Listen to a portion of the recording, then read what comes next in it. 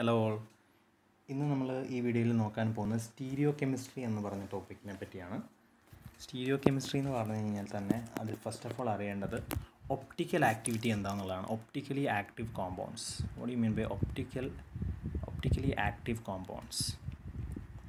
Optically active compounds എന്ന് പറഞ്ഞാൽ മറ്റൊന്നുമല്ല, നമുക്കറിയാം ലൈറ്റ് എന്ന് പറയുന്നത് ഒരു ഇലക്ട്രോ മാഗ്നറ്റിക് വേവ് ആണ്. അതിനൊരു പോളറൈസേഷൻ ഉണ്ട്. പോളറൈസേഷൻ എന്ന് പറഞ്ഞു കഴിഞ്ഞാൽ നോർമലി ലൈറ്റ് എന്ന് പറഞ്ഞാൽ അതിൽ ഇലക്ട്രിക് ഫീൽഡ് ആയാലും മാഗ്നറ്റിക് ഫീൽഡ് ആയാലും എല്ലാ ഡയറക്ഷനിലും ഉണ്ടാവും. നമ്മളിങ്ങനെയാണ് ഒരു നോൺ പോളറൈസ്ഡ് ലൈറ്റിനെ റെപ്രസെൻറ്റ് ചെയ്യുക. അപ്പോൾ ഈ വൈബ്രേഷൻസ് നമ്മൾ ഏതെങ്കിലും ഒരു പർട്ടിക്കുലർ പ്ലെയിനിൽ മാത്രം കണ്ടെയ്ൻ ചെയ്യുവാണെങ്കിൽ അതിനാണ് പോളറൈസ്ഡ് ലൈറ്റ് എന്ന് പറയുന്നത്. ഇനി എന്താണ് ഒപ്റ്റിക്കലി ആക്റ്റീവ് കോമ്പൗണ്ട്? നമ്മുടെ കയ്യിലുള്ളൊരു കോമ്പൗണ്ട് ഒപ്റ്റിക്കലി ആക്റ്റീവാണ്. ഇപ്പോൾ ഇതൊരു കോമ്പൗണ്ട് ഒപ്റ്റിക്കലി ആക്റ്റീവ് ആണെങ്കിൽ നമുക്ക് അതെങ്ങനെ തിരിച്ചറിയാൻ പറ്റും? നമുക്ക് ഈ പോളറൈസേഷൻ ഒരിക്കലും കാണാൻ പറ്റില്ല. അതിന് നമ്മൾ പൊളാരിമീറ്റർ എന്ന് പറയുന്നൊരു ഡിവൈസ് യൂസ് ചെയ്യണം. ഒരു പൊളാരിമീറ്റർ എന്നുള്ളൊരു ഡിവൈസ്. ഈ പൊളാരിമീറ്റർ എന്നുള്ള ഡിവൈസ് വെച്ച് നമുക്ക് അതിൻ്റെ പ്ലെയിൻ ഓഫ് പോളറൈസേഷൻ ഏത് ഡയറക്ഷനിലാണെന്ന് ഐഡൻറ്റിഫൈ ചെയ്യാൻ സാധിക്കും. അപ്പോൾ ഒരു കോമ്പൗണ്ടിലേക്ക് കടത്തി വിടുന്നതിന് മുന്നേ തന്നെ നമ്മൾ പൊളാരിമീറ്ററിൽ കൂടെ ആദ്യം പാസ് ചെയ്തു. അപ്പോൾ നമുക്ക് മനസ്സിലായി അതിൻ്റെ പോളറൈസേഷൻ ഈ ഡയറക്ഷനിലാണ്. ഇനി അതിൻ്റെ പുറത്തേക്ക് വരുന്നിടത്ത് നമ്മളൊരു പൊളാരിമീറ്റർ വെച്ചു. അപ്പം നമുക്ക് മനസ്സിലായി പുറത്തേക്ക് വന്ന ലൈറ്റിൻ്റെ പോളറൈസേഷനും നമ്മൾ അങ്ങോട്ട് കടത്തിവിട്ട ലൈറ്റിൻ്റെ പോളറൈസേഷൻ സെയിം ആണ് എന്ന്. അങ്ങനെ വരുന്നതാണെങ്കിൽ നമ്മൾ പറയും ഈ കോമ്പൗണ്ട് ഈസ് ഒപ്റ്റിക്കലി ഇനാക്റ്റീവ്. കാരണം അതിലൂടെ കടന്നുപോയ ആ കോമ്പൗണ്ടിൽ കൂടെ കടന്നുപോയ ലൈറ്റ് ഇങ്ങനെ കടന്നുപോയി. അപ്പോൾ ആ പുറത്ത് വന്ന ലൈറ്റിൻ്റെ ഡയറക്ഷനൊന്നും അല്ല ആരോ, അത് പോളറൈസേഷനാണ്. നമുക്ക് ഈ ഡിവൈസ് വെച്ചേ അതറിയാൻ സാധിക്കുകയുള്ളൂ. അപ്പോൾ ലൈറ്റ് അതിലൂടെ കടന്നു വന്നു കഴിഞ്ഞപ്പോഴും അതിൻ്റെ പോളറൈസേഷൻ്റെ പ്ലെയിനിന് യാതൊരു ചേഞ്ചും ഇല്ല. അപ്പോൾ നമ്മൾ പറയും ആ കോമ്പൗണ്ട് ഈസ് ഒപ്റ്റിക്കലി ഇനാക്റ്റീവ്. ഇനി അതേസമയം നമ്മൾ ഈ കോമ്പൗണ്ടിലൂടെ കടത്തി വിട്ട് കഴിഞ്ഞപ്പോൾ ഈ ലൈറ്റിൻ്റെ പോളറൈസേഷൻ്റെ പ്ലെയിൻ റൊട്ടേറ്റ് ചെയ്തെന്ന് നമ്മൾ കണ്ടു. അഥവാ ആ പോളറൈസേഷൻ്റെ പ്ലെയിൻ എന്തെങ്കിലും ചേഞ്ച് വന്നെന്ന് നമ്മൾ കണ്ടാൽ നമ്മൾ പറയും ഈ കോമ്പൗണ്ട് ഈസ് ഒപ്റ്റിക്കലി ആക്റ്റീവ്. ഇനി ഈ ഒപ്റ്റിക്കലി ആക്റ്റീവ് കോമ്പൗണ്ട്സ് രണ്ട് ടൈപ്പ് ഉണ്ട്. ഒന്ന് ലീവോ റൊട്ടേറ്ററിയും ഒന്ന് ഡെക്സ്ട്രോ റൊട്ടേറ്ററിയും. എന്താണ് ലീവോ റൊട്ടേറ്ററി, എന്താണ് ഡെക്സ്ട്രോ റൊട്ടേറ്ററി? ഇപ്പോൾ തന്നെ ഈ ഫിഗർ ഞാൻ വരച്ചത് ഈ പ്ലെയിൻ പോളറൈസ്ഡ് ലൈറ്റിൻ്റെ പ്ലെയിൻ ഓഫ് പോളറൈസേഷൻ റൈറ്റിലേക്കാണ് ഡിഫ്ലക്റ്റഡ് ആയത്. അങ്ങനെയുള്ള കോമ്പൗണ്ട്സ് ആണ് ഡെക്സ്ട്രോ. റൈറ്റ് എന്നുള്ളതിൻ്റെ ഈസി ആയിട്ട് നമുക്ക് ഡെക്സ്ട്രോ റൈറ്റ് എന്ന് ഓർത്ത് വെക്കാം. അതിൽ ഈസി ആയിട്ട് ലെഫ്റ്റ് ലീവോ എന്ന് ഓർത്ത് വെക്കാം. ഇവിടെ ഒരു കാര്യം മനസ്സിലാക്കി, ലൈറ്റിനെ അല്ല ലൈറ്റ് ലെഫ്റ്റിലേക്ക് തിരിയോ റൈറ്റിലേക്ക് തിരിയോ എന്നുള്ളത് ലൈറ്റിൻ്റെ പോളറൈസേഷൻ. അപ്പോൾ നമ്മൾ പ്ലെയിൻ പോളറൈസ്ഡ് ലൈറ്റിനെ റൈറ്റിലേക്ക് റൊട്ടേറ്റ് ചെയ്യിക്കുക. അങ്ങനെയുള്ള കോമ്പൗണ്ട്സ് ആണ് ഡെക്സ്ട്രോ റൊട്ടേറ്ററി ആയിട്ടുള്ള കോമ്പൗണ്ട്സ്. ഇനി പ്ലെയിൻ പോളറൈസ്ഡ് ലൈറ്റിനെ ലെഫ്റ്റിലേക്കാണ് റൊട്ടേറ്റ് ചെയ്തതെങ്കിൽ, അതായത് ഈ പോളറൈസേഷൻ ഇങ്ങനെയാണ് കടന്നുപോയപ്പോൾ നമുക്ക് കണ്ടു. അപ്പോൾ നമുക്ക് മനസ്സിലായി ലെഫ്റ്റിലേക്കാണ് അതിന് റൊട്ടേറ്റ് ചെയ്യപ്പെട്ടത്. അപ്പോൾ ഈ കോമ്പൗണ്ട് ഒരു ലീവോ റൊട്ടേറ്ററി ആയിട്ടുള്ള കോമ്പൗണ്ടാണെന്ന് നമുക്ക് പറയാം. അപ്പോൾ ഇതൊക്കെയാണ് optical ആക്ടിവിറ്റീസിലുള്ള terms. What is ലീവോ rotatory, what is dextro rotatory. അപ്പോൾ എഴുതുമ്പോൾ ശ്രദ്ധിക്കുക, ലൈറ്റിനെ പലരെയും വിചാരം ലൈറ്റ് ഇതിലൂടെ കടന്നു പോകുമ്പോൾ നമുക്ക് കാണാൻ പറ്റും. അതൊന്നും ഇല്ല, നമുക്ക് ഈ ഡിവൈസിലാണ് അത് അറിയാൻ പറ്റും. ലൈറ്റ് അതിലൂടെ കടന്നു നോർമലായിട്ട് കടന്നു വരുന്നതിനും വരും. അപ്പോൾ വന്ന ലൈറ്റിൻ്റെ പ്ലെയിൻ ഓഫ് പോളറൈസേഷൻ എങ്ങോട്ട് റൊട്ടേറ്റ് ചെയ്തു, അതാണ് ഡെക്സ്ട്രോ റൊട്ടേറ്ററിയും ലീവോ റൊട്ടേറ്ററിയും. പ്ലെയിൻ പോളറൈസ്ഡ് ലൈറ്റിനെ ലെഫ്റ്റിലേക്ക് റൊട്ടേറ്റ് ചെയ്യുന്നതാണ് ലീവോ റൊട്ടേറ്ററി കോമ്പൗണ്ട്സ്. റൈറ്റിലേക്ക് റൊട്ടേറ്റ് ചെയ്യുന്നതാണ് ഡെക്സ്ട്രോ റൊട്ടേറ്ററി കോമ്പൗണ്ട്സ്. ഓക്കെ, ഇതിനെ നമ്മൾ റെപ്രസെൻറ്റ് ചെയ്യുന്നത് ഒരു കോമ്പൗണ്ടിന് മുന്നേ ഒരു കോമ്പൗണ്ടിൻ്റെ നെയിം നമ്മൾ എഴുതുന്നതിന് മുന്നേ ഇപ്പോൾ മൈനസ് ബ്യൂട്ടനോൾ എന്ന് കണ്ടാൽ അതിനർത്ഥം എന്താണ്? ഈ കോമ്പൗണ്ട് ലീവോ റൊട്ടേറ്ററി ആണെന്നാണ്. പ്ലസ് എന്ന് കണ്ടാൽ അത് ഡെക്സ്ട്രോ റൊട്ടേറ്ററി ആണെന്നാണ് അതിനർത്ഥം. ഇനി പ്ലസ് മൈനസ് എന്ന് കാണുകയാണല്ലോ. പ്ലസ് മൈനസ് എന്ന് കണ്ടാൽ അതിന് ഒപ്റ്റിക്കൽ ആക്ടിവിറ്റി ഇല്ല എന്നാണ് അർത്ഥം. ബട്ട് അതിനൊരർത്ഥം കൊണ്ടുണ്ട്, അതൊരു റെസിമിക് മിക്സ്ചറാണ്. അപ്പോൾ എന്താണ് ഈ റെസിമിക് മിക്സ്ചർ? അത് ഒപ്റ്റിക്കലി ഇനാക്റ്റീവ് ആണെന്നല്ല അർത്ഥം. ഒപ്റ്റിക്കലി ഇനാക്റ്റീവ് ആണെങ്കിൽ നമ്മളവിടെ ഒന്നും ഇടത്തില്ല, പ്ലസ് ഇടത്തില്ല മൈനസ് ഇടത്തില്ല.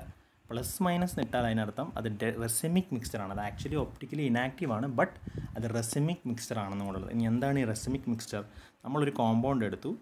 അപ്പോൾ ആ കോമ്പൗണ്ട് ബ്യൂട്ടനോൾ ആണെങ്കിൽ നമ്മൾ അതിനകത്ത് 50% ലീവോ റൊട്ടേറ്ററി ആയിട്ടുള്ള ബ്യൂട്ടനോൾ, ഇപ്പോൾ 200 ml ലീവോ റൊട്ടേറ്ററിയും 200 ml ഡെക്സ്ട്രോ റൊട്ടേറ്ററിയും കൂടെ മിക്സ് ചെയ്താൽ നമുക്ക് എന്ത് കിട്ടും? 50% ലീവോയും 50% ഡെക്സ്ട്രോയും കൂടെ വരുമ്പോൾ നമുക്ക് ഇന്നെഫക്റ്റീവായിട്ട് നോക്കുമ്പം അതിലൂടെ പ്ലെയിൻ പോളറൈസ്ഡ് ലൈറ്റിനെ കടത്തിവിട്ടാൽ അത് ബേസിക്കലി ലെഫ്റ്റിലേക്കും റൊട്ടേറ്റ് ചെയ്യത്തില്ല റൈറ്റിലേക്കും റൊട്ടേറ്റ് ചെയ്യത്തില്ല. അതെങ്ങനെയാണോ വന്നത് അതേപോലെ തന്നെ തിരിച്ചു പോകും. അങ്ങനെയുള്ള കോമ്പൗണ്ട്സാണ് റെസിമിക് മിക്സ്ചർ. അപ്പോൾ എന്താണ് റെസിമിക് മിക്സ്ചർ? 50% ലീവോ റൊട്ടേറ്ററി ആയിട്ടുള്ള ഐസോമറും 50% ഡെക്സ്ട്രോ റൊട്ടേറ്ററി ആയിട്ടുള്ള ഐസോമറും കൂടെ മിക്സ് ചെയ്തിട്ടുള്ള ഒരു മിക്സ്ചറാണ് റെസിമിക് മിക്സ്ചർ വളരെ ഇമ്പോർട്ടൻ്റ് ആണ്, എക്സാംസിനൊക്കെ ചോദിക്കാറുള്ള ക്വസ്റ്റ്യൻ ആണ്. What is A racemic mixture? ആ പ്രോസസ്സിനാണ് നമ്മൾ അങ്ങനെ 50% ലീവോയും 50% ഡെക്സ്ട്രോയും കൂടെ മിക്സ് ചെയ്യുകയാണെങ്കിൽ ആ പ്രോസസ്സിനാണ് റെസിമൈസേഷൻ എന്ന് പറയുന്നത്. അപ്പോൾ ഈ ടേംസൊക്കെ വളരെ ഇമ്പോർട്ടൻ്റ് ആണ്, ക്ലിയർ ആയെന്ന് വിചാരിക്കുന്നു. അതുപോലെ തന്നെ അവിടെ വേറെ കാര്യമുണ്ട്. What is stereo isomer? What are stereo isomers?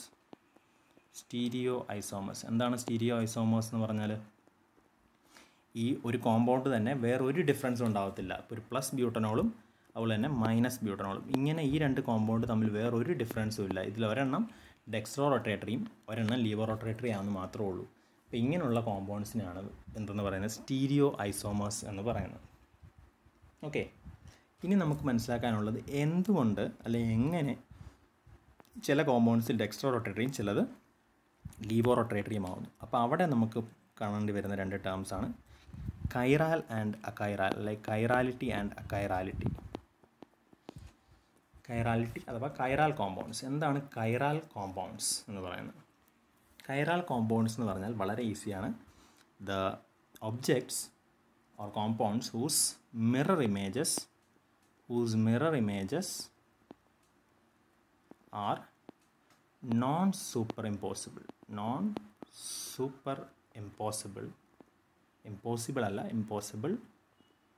on itself. ഏറ്റവും നല്ല എക്സാമ്പിൾ നമ്മുടെ കൈ എന്ന് പറയുന്നത് കൈറാലാണെന്നുള്ളത് തന്നെ. കാരണം നമ്മുടെ കൈ നമ്മൾ മിററിൽ കാണിച്ചു കഴിഞ്ഞാൽ ഇപ്പോൾ അല്ലെങ്കിൽ ഒരു എക്സാമ്പിൾ, ഒരു അൺസിമെട്രിക് ആയിട്ടുള്ള എന്തെങ്കിലും ഉള്ള, ഇപ്പോൾ ഇവിടെ ഒരു ഹാൻഡിലുള്ള ഒരു സാധനം നമ്മൾ മിററിൽ കാണിച്ചാൽ ഉറപ്പായിട്ട് നമ്മൾ ആ പാർട്ട് ലാറ്ററലി ഇൻവേർട്ടർ ആവുന്നതുകൊണ്ട് ഇവിടെ ആയിരിക്കും കാണിക്കുന്നത്. അപ്പോൾ ഇത് രണ്ട് സൂപ്പർ ഇമ്പോസ് ചെയ്യാൻ നമുക്ക് ഒരിക്കലും പറ്റില്ല. ഇത് രണ്ടും മേളിൽ വെച്ചാൽ ഈ രണ്ട് പാർട്ടും ഇങ്ങനെ നിൽക്കുന്നത് നമുക്ക് കാണാൻ പറ്റും. അപ്പം അതുകൊണ്ട് അത് സൂപ്പർ ഇമ്പോസിബിൾ അല്ല. അങ്ങനെ മിറർ ഇമേജ് എടുത്തിട്ട് നമ്മുടെ ഒബ്ജക്റ്റിൻ്റെ തന്നെ മേളിൽ വെക്കുമ്പോൾ അതേപോലെ തന്നെ വയ്ക്കാൻ പറ്റാത്ത കോമ്പൗണ്ട്സാണ് കൈറാൽ കോമ്പൗണ്ട്സ് എന്ന് പറയുന്നത്. ഇനി അതിൻ്റെ നേരെ ഓപ്പോസിറ്റാണ് അക്കൈറാൽ കോമ്പൗണ്ട്സ്. അപ്പോൾ എന്താണ് അക്കൈറാൽ compounds? Mirror images, objects whose mirror images R super impossible ആണ് ഓൺ ഇറ്റ് സെൽഫ്. ഒരു എക്സാമ്പിൾ പറഞ്ഞപ്പോൾ നമ്മൾ ഇങ്ങനത്തെ ഒരു കോമ്പൗണ്ട് അല്ലെങ്കിൽ ഇങ്ങനത്തെ ഒരു ഒബ്ജക്റ്റ് നമ്മൾ മിററിൽ കാണിച്ചാൽ അത് അതേപോലെ തന്നെ ആയിരിക്കും അതിൻ്റെ മിറർ ഇമേജ്. അത് അതിൻ്റെ മേളിൽ എടുത്ത് വെച്ചാൽ നമുക്ക് ഒറ്റ ഒബ്ജക്റ്റേ ഉള്ളെന്ന് തോന്നും. അപ്പോൾ അങ്ങനെ സൂപ്പർ ഇമ്പോസ് ചെയ്യാൻ പറ്റുന്ന മിറർ ഇമേജസ് ഉള്ള കോമ്പൗണ്ട്സിന് അല്ലെങ്കിൽ ഒബ്ജക്ട്സിനാണ് അക്കൈറാൽ എന്ന് പറയുന്നത്. ഇനി ഇത് നമ്മുടെ ഡെയിലി ലൈഫിലുള്ള ഒബ്ജക്ട്സിനെ പറ്റിയാണ് മെയിനായിട്ട് നമ്മൾ എക്സ്പ്ലെയിൻ ചെയ്തത്. ഇനി ഓർഗാനിക് കെമിസ്ട്രിയിൽ അല്ലെങ്കിൽ കെമിസ്ട്രിയിൽ എന്താണ് കൈറാൽ കോമ്പൗണ്ട്സ് എന്ന് പറഞ്ഞാൽ? കൈറാൽ കോമ്പൗണ്ട്സ് ഓഫ് കോഴ്സ് അതിൻ്റെ mirror images non super impossible ആണ്. But what causes chirality? എന്താണ് കൈറാലിറ്റി ഉണ്ടാവാൻ കാരണം?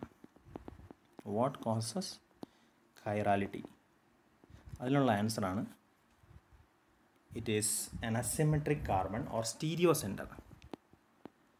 സ്ഥിരം ചോദിക്കാവുന്നൊരു ക്വസ്റ്റ്യനാണ് സ്റ്റീരിയോ സെൻറ്റർ എന്ന് വെച്ചാൽ വേറെ ഒന്നുമല്ല, ഒരു എസിമെട്രിക് ആയിട്ടുള്ള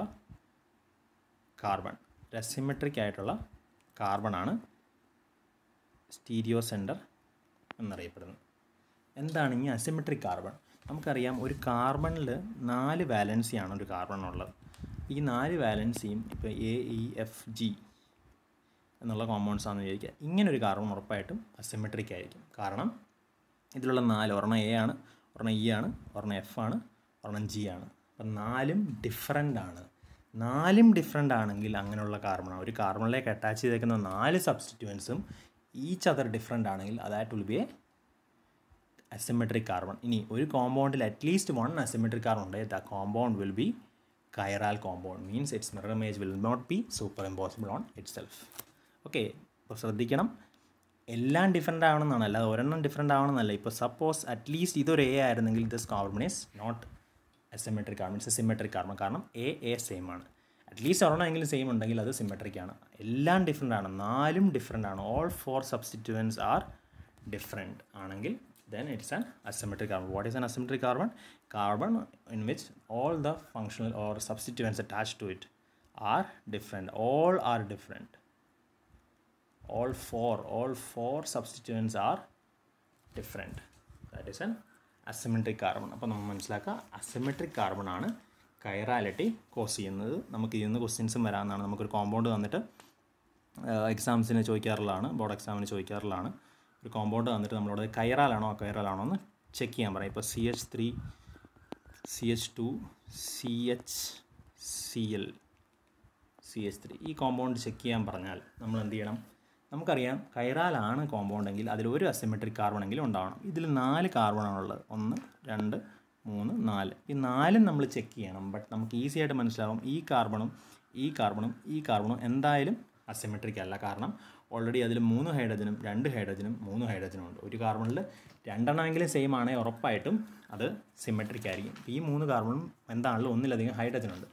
ബട്ട് ഈ കാർബൺ നമ്മൾ ചെക്ക് ചെയ്തേ പറ്റത്തുള്ളൂ. അപ്പോൾ ആ കാർബണിനെ മാത്രം നമ്മളിനി ഒബ്സർവ് ചെയ്യാൻ പോവുകയാണ്. അപ്പോൾ നമുക്കറിയാം ആ കാർബണിലുള്ള 4 എണ്ണം എന്താണെന്ന് ജസ്റ്റ് നമ്മളൊന്ന് നോക്കുക. അപ്പോൾ അത് 4 അഥവാ ഡിഫറൻ്റ് ആണ്. It will be asymmetric carbon. The compound will be കൈറാൽ. ഈ കാർബണിൽ എന്തൊക്കെയാണ്? ഒരെണ്ണം ഹൈഡ്രജനാണ്, ഒരെണ്ണം ക്ലോറിനാണ്, ഒരെണ്ണം CH3 ആണ്, ഒരെണ്ണം CH2CH3 ആണ്. നമുക്ക് കാണാം 4 ഹൈഡ്രജൻ ഇങ്ങനെ എഴുതി വെച്ചാൽ കൺഫ്യൂഷൻ ആവരുത്. അത് ക്ലോറിനും ഹൈഡ്രജനും കാർബണിലേക്ക് തന്നെയാണെന്നുള്ളത് അറിയാമെന്ന് വിചാരിക്കുന്നു.